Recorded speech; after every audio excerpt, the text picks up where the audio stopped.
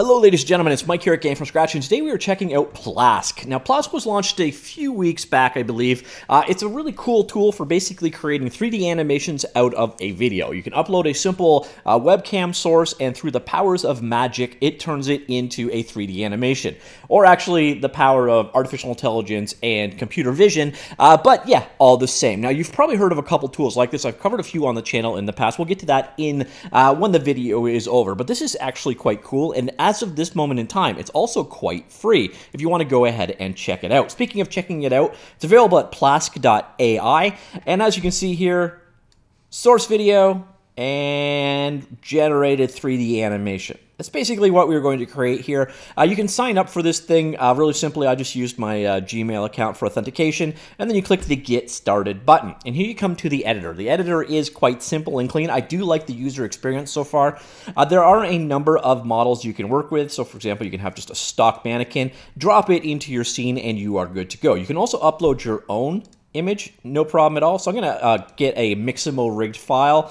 We'll bring this guy up, this guy right here, and upload it. Now this stuff takes a few minutes of time, so I'm going to compress this in the video. It doesn't take the full 3 minutes, but it does take a bit of time, so I will talk to you in just a moment. Okay, we're back. It took less than a minute, by the way. So here you can see we now have a new option for character, and just drag and drop that into the scene, and there you see we have our rigged ninja. It's pretty straightforward on the whole. Let me just go ahead, pan this guy down. You got normal controls for the camera, so you can orbit it, you can position it, and otherwise. You got a couple of vision options over here, so you can show the bones or not show the bones, the gizmos, etc. You got some tools over here for controlling individual things in animation. So for example, I can grab this guy right here and move it around. You can see here we have just a handful of keyframes. There's no animation applied to this guy. Now one of the very important things to know about Plask right up the front though, there is no persistence here. So everything you were working with is transactional. This guy that we just uploaded, it's going to go away.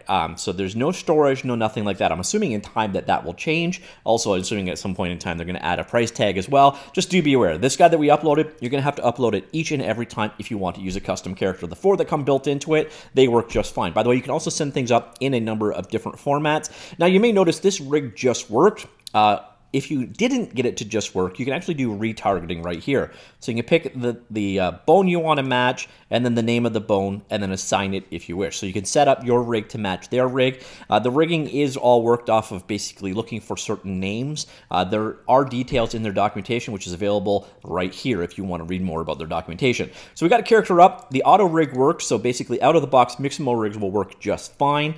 So now that we got this guy in here, we're going to have to bring in an animation. So you could click this little guy right here and expose to your own web camera.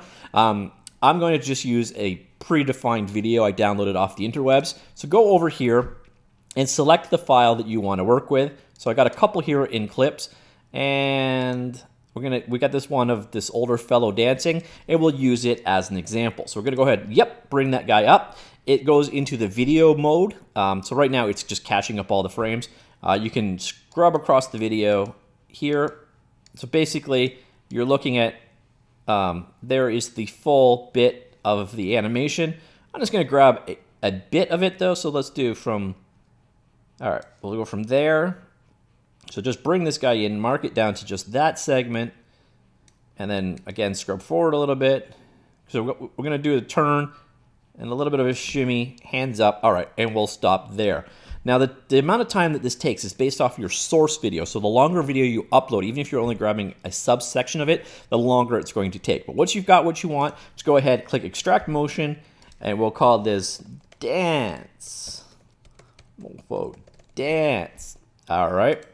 So we're going to bring that up. It says it's going to be up to 5 minutes. It generally isn't. I find it's relatively quick for the most part. But once again, I'll be back when this is done.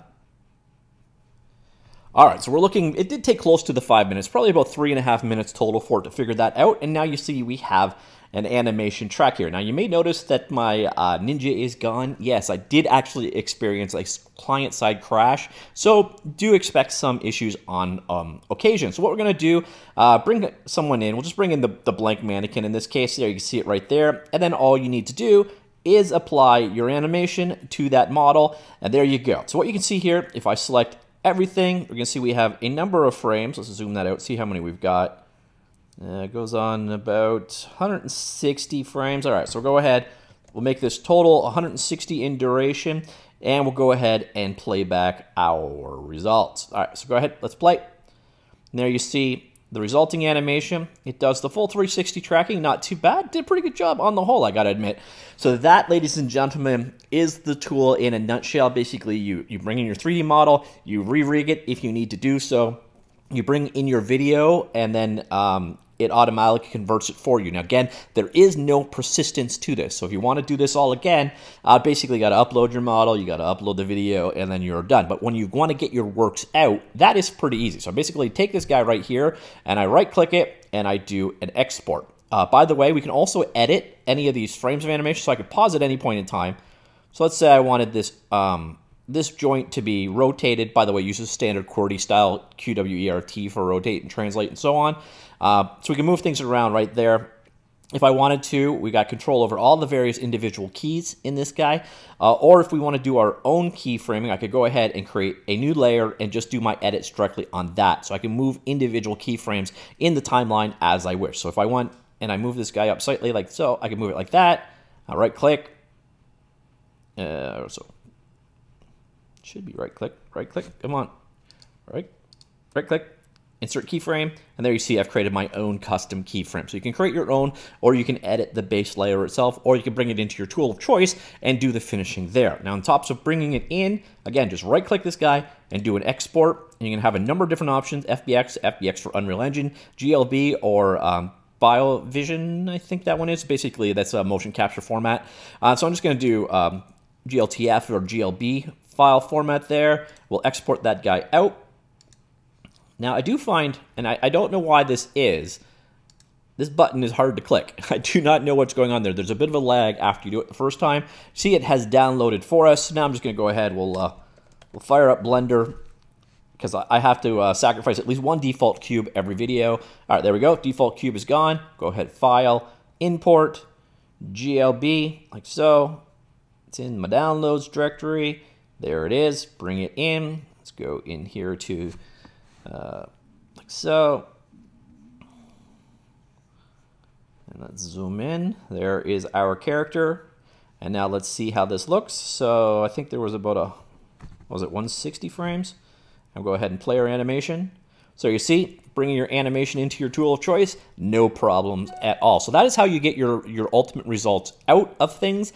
Pretty cool tool on the whole. As I mentioned, it is by no means alone in the field. So that there, ladies and gentlemen, was Plask.ai. Again, completely free to use at this moment in time.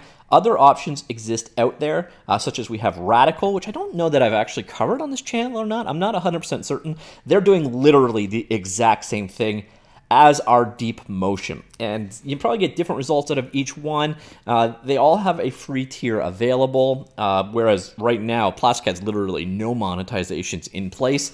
If you want to learn more about DeepMotion, I actually just did a video on it back in January, showing you how to take a Vroid character and then apply a Plask animation to it. Probably one of the easiest ways you could create an animated 3D character is that combination of Vroid plus DeepMotion. But in this case, also, Plask is very much another option. So if you're interested in learning more about it, do check it out. Again, it's available at Plask.ai, and it is currently quite free, which is very cool. So yeah, check it out. Let me know what you think of the machine learning in general, the way these tools are working out. And I guess the most important thing is, what do you think of the animation results you get with these? By the way, you've got the ability to apply filtering. Every once in a while, I found hands went a little janky, and filtering seemed to fix it. And again, if you want to drill down and learn the help, click up here. You're going to find there's both tutorials and manuals. There's also a little step-by-step, guided tour of the user interface. But you're going to find, for the most part, it is quite simple to work with on the whole. It's a pretty straightforward tool. I do like the user interface. I like the work process of working with it. I wish there was some kind of persistence, but I got to imagine that that's going to come with time. So when it comes to that, they've got commercial version. It's probably going to offer storage, a certain amount of conversion at a certain price or whatever. But as of right now, it is freely available to use. And I think the results, they turn out pretty good. I think, from a before and after, we kind of got the results that I would sort of expect to see. I threw some different videos at it. One I found was when it worked, a guy doing a backflip straight onto the camera. It didn't work quite as well, but that's a bit of a more challenging use case. But this one where you get good 3D tracking all the way around, it did a good job. And when the camera was obscured, it still, it didn't flake out the arm in the background there. I think this does a pretty solid amount of work. Now, obviously, you're not going to beat the abilities of, pure true motion capture or, hand animation if you actually have some talent. But if you're like myself and you don't have any talent, or you're looking for a starting point and you don't have, the big setup for